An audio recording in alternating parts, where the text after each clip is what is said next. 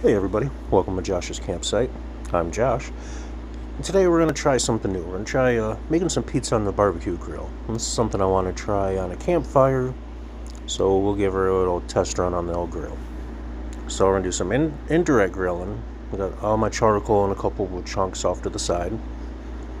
And we're using pre-made, pre-cooked pizza dough. We fried up some sausage in the house. So we got cheese, pepperoni, sausage. And we're going to go ahead and get her on there and see if we can just try to really warm it all up real good. Melt the cheese. There's Ghost, making sure I didn't drop nothing. And we're not really trying to cook it per se, we're just trying to get everything nice and hot. Want that cheese to melt.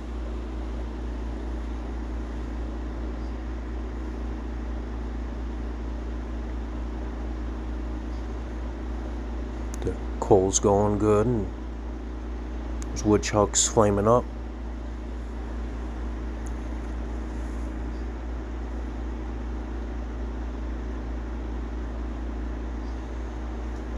There's Sweet Pea the Beagle. She's making sure I didn't drop nothing either. I'm starting to smell it a little bit.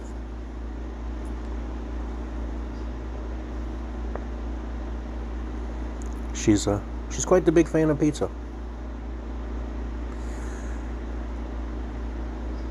So we're starting to build some heat. If I hadn't opened it so many times, it probably wouldn't have taken as long, but overall I'd say about 15-20 minutes. You probably want her to run right around 300 in there. Like I said, I kept opening it up so I could take a stupid video, so it took a little bit longer than it should have. I have these solar lights up around my Easy Up, and they help quite a bit when it gets dark. You can still grill, and the flashing ones don't do anything but create atmosphere. Sweet Pea's getting sick of waiting on us. I'll go ahead and check her again.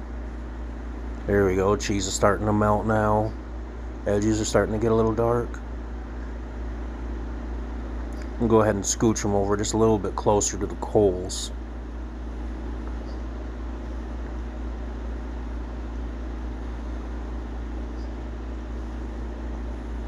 Like I said, I'm not really trying to cook them. It's more I'm just trying to get everything nice and hot.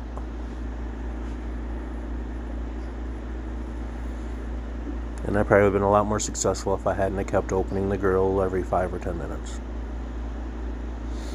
A nice smoke rolling out.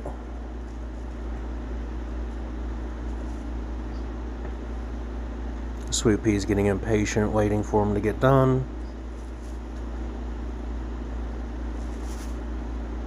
Right, now we're getting some good heat built. Oh yeah, look at that. Cheese is finally starting to melt.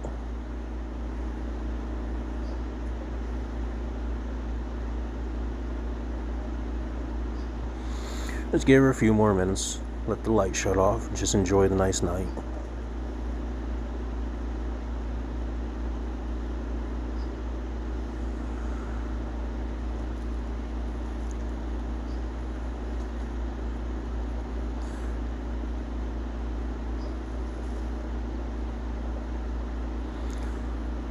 Alright, it should be just about done. We'll go ahead and pop her open again and see what they look like. Oh, buddy, look at that. Just about there. You know, scooch them over just a little bit closer so you can get those edges just to crisp up just a little bit. Again, if you're not making a video and you're doing this, it'll go a lot faster because you can actually leave the lid down and build some heat on it.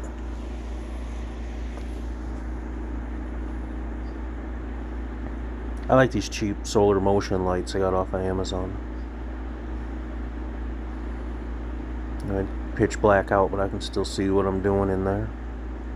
Alright, let's pop her open. Oh, I got some good temperature going there, just a little over 300. Actually, we'll just let it bake for another minute. Another puppy impatiently waiting, but we can really start to smell it now.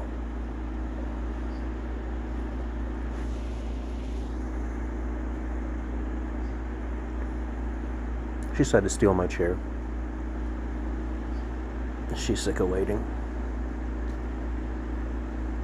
Frankly, so am I. It's starting to smell really good.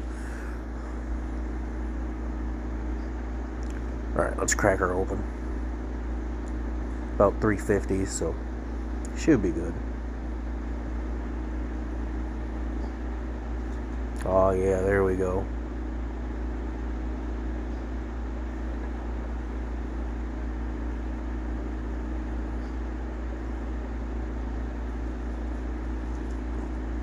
Please let me have my chair back. So I rotated them, just like I said, trying to get the edges to crisp up a little bit, and they're done. Took them in and ate them. Turned out pretty dang good. Enjoy.